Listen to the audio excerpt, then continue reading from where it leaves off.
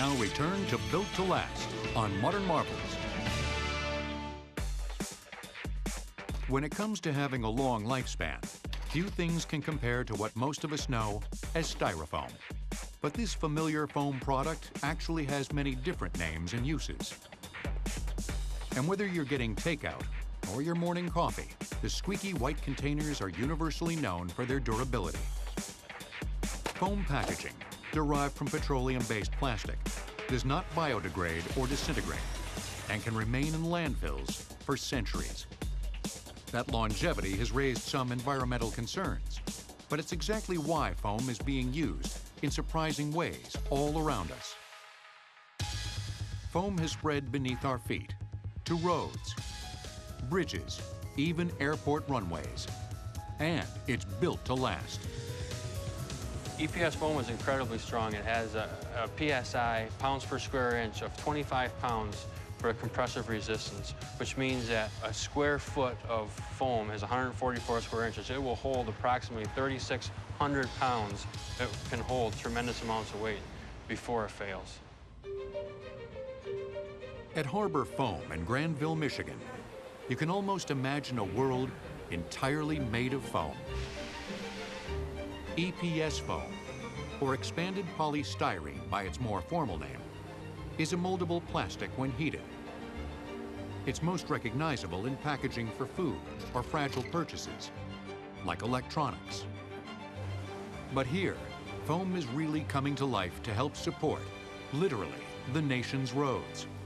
The 1956 Federal Aid Highway Act, creating the nation's highway system, called it essential to the national interest.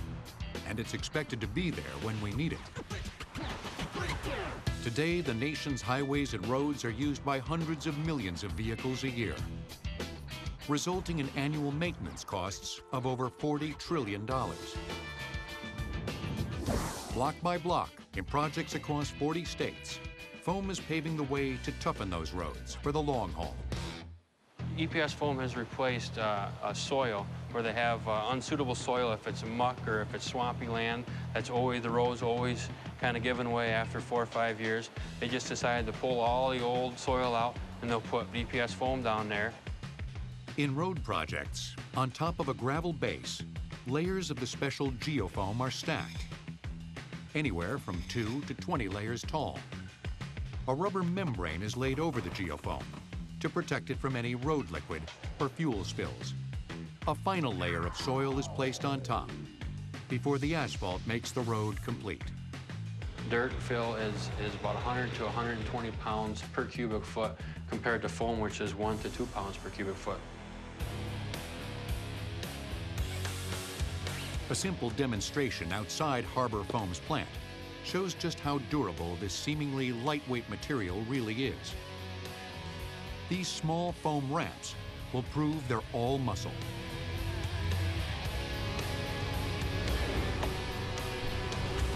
So this foam here is 96% air. It weighs less than 10 pounds and it's capable of holding a truck that is in excess of 7,200 pounds.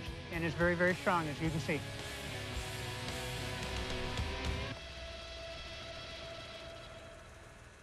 The foam has the same properties as the packing peanuts we're used to seeing all over our floors, just a more compacted form, with less static, and a different name. Most people refer to this as styrofoam. Styrofoam is a brand name by Dow. This is actually expanded polystyrene, but just like everything else, like Kleenex, it's a brand name and it just sticks with it. So how does this chameleon-like wonder come to life? It starts small. These beads, before they come to us, they're processed in reactors, and they're 15,000-gallon reactors, and styrene is a liquid. They dump about approximately 6,000 pounds of styrene in here, and they dump about 3,000 pounds of water, and it's just like oil and water. They don't mix. The faster you agitate it, the smaller the balls you get, and that's where we get these small beads. The beads then begin a multi-step process, which starts at the pre-expander. It's here that the beads begin their amazing physical transformation, when the pentane inside them changes from a liquid to a gas. The polystyrene sits on the floor, and the steam comes up from the bottom of the floor and that's what reacts with that pentane. The beads get conditioned, they get worked, that bead gets soft, and it starts to expand. With that pentane gas releasing, the beads expand.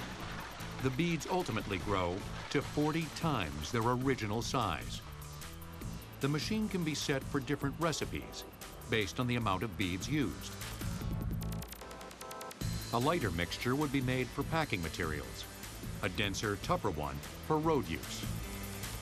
The higher the density, the stronger it is, the more weight there is, the more wear and tear it can have. The beads then take a break in storage silos, where they lose some of their pentane gas, making them easier to mold into solid forms.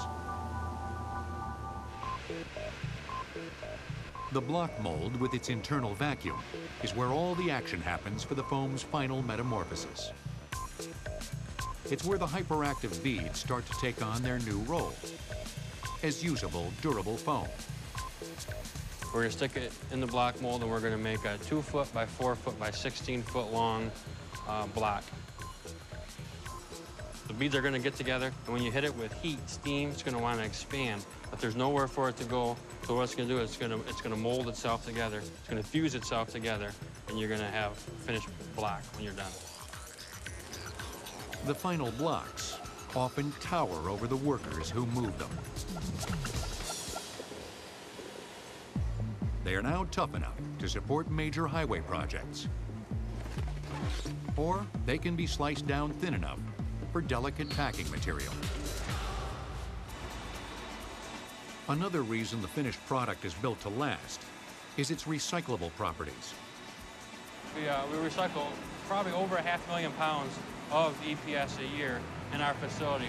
We take it back from consumers. We got a lot of post-consumer product here. Take it back from appliance stores. We recycle 100% of our stuff. Over 69 million pounds of EPS foam was recycled nationwide in 2008. And it can be reused in some rather unexpected ways. Recycled foam is found in CD cases and even plastic hangers. It's melted down and it's got a mold, and they inject the melted foam right in there and they cool it down, and out pops a hanger. But foam's long-lasting use in roads and bridges could be its most valuable legacy. It doesn't disintegrate, it does not break down. It's just like it was if you dig it up 20 years from now. It's the same as when you put it in the ground. Foam is here to stay. It's built to last. Foam may be built for survival, but it's not the only thing made to go underground that's expected to last.